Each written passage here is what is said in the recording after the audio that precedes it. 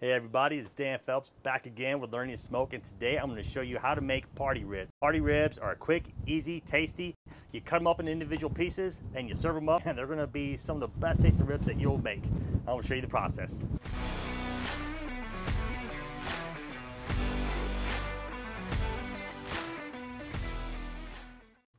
Let's kick off this party rib party here, and we're going to put in some lump charcoal and the big green egg. Lump charcoal is preferred for using in these ceramic grills. And as I get the coals situated the way I want them to, I'm going to grab myself a fire starter and put it in one side of the basket. I do that so that way the coals can slowly burn across the basket.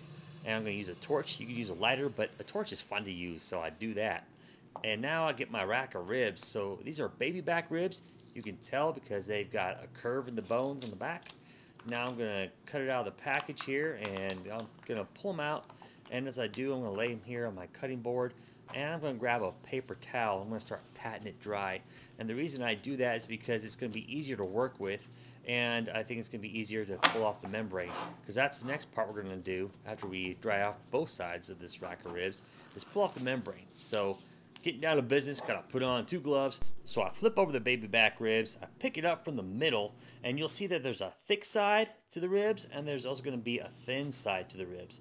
And what you wanna do is start putting your fingers in underneath on the thick side at the center of that arch that you've got going, and start wiggling your fingers in. Eventually you'll be able to get 2, and then you keep working your way in, and you'll be able to get 3 fingers in.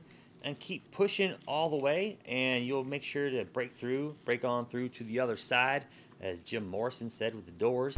Let me know in the comments if you get that reference. And once you've gotten those fingers all the way through, make sure to grab it and use your other hand, and what you're going to do is put it on the ribs itself and pull up on that membrane. Get one clean pull just like that. See? Slow-mo and even slower mo. And there's the membrane, and there's your rack of ribs. Okay, so now we're going to take these baby back ribs, take a knife, and we're going to start cutting them into individual ribs. Because this is what party ribs are. They're individual. So we cut them up into pieces. Each rack of baby back ribs is going to have about 12 to 14 bones in it. So slice accordingly. And I'm going to use some mustard and also some seasoning. I've got some Hagerl Hayes sweet rub that I'm going to use on these. And I got the bones. I got them all facing the same direction up. So that's going to be the bottom part of it. I'm going to take my mustard and just squeeze it on, and I'm going to make sure to cover it as much as I can. Try and get each side, or at least 3 of the sides. And after I do that, I'm going to put on my seasoning, and you can get this seasoning. Got a link in my bio for it. It's pretty awesome. I love it on pork. And I'm going to turn them sideways because I didn't get enough mustard on that side. And so as I turn them quarter turn, I'm going to repeat the process here. I'm going to put the mustard on, and then I'm going to rub it on a little bit more and hit it with the seasoning. As far as seasoning goes, I like to go moderate to heavy. As you can see, I'm going moderate on these, but feel free to go heavy. And you'll realize as you go through this process, you're going to keep rotating these a quarter turn to make sure that each side is covered with both mustard and also with the seasoning. The mustard is the binder, which helps the seasoning stick. Back to our coal basket now. We see the fire's going a little bit. I'm going to throw in some wood chunks. I've got some cherry wood here. And then I put in the deflector. That'll help give it indirect heat. And then I put in the other accessories such as the grill blades. And I'm just going to let that get up to about 250 degrees.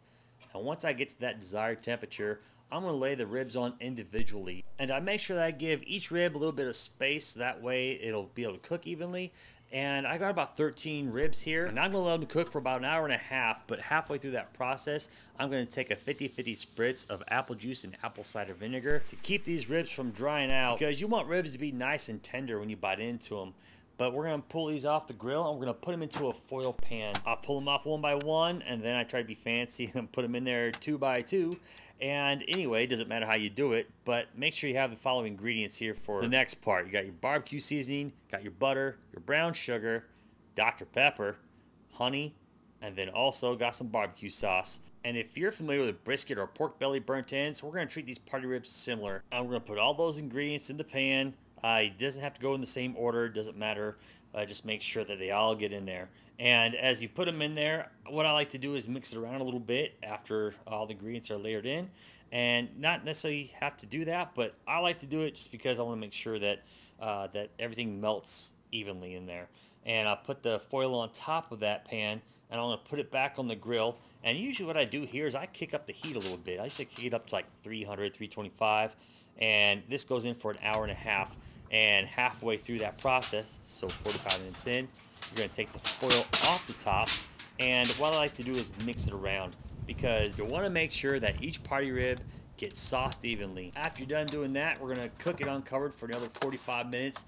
We do that to help develop the stickiness here, but also once that is done cooking after 45 minutes, as you'll see, they'll look nice and awesome. But we're gonna make sure that they cool down a little bit and rest, and as they rest, they're also gonna get a little more sticky. And there you have it. Party ribs only take 3 hours to make. Super easy, super awesome. Don't mind the windy day here. So when you're done with these party ribs, you want them to be sticky, kind of like burnt ends. You don't want them to be too runny, just perfectly sticky. But anyway, let's take a bite and see how they turned out, huh?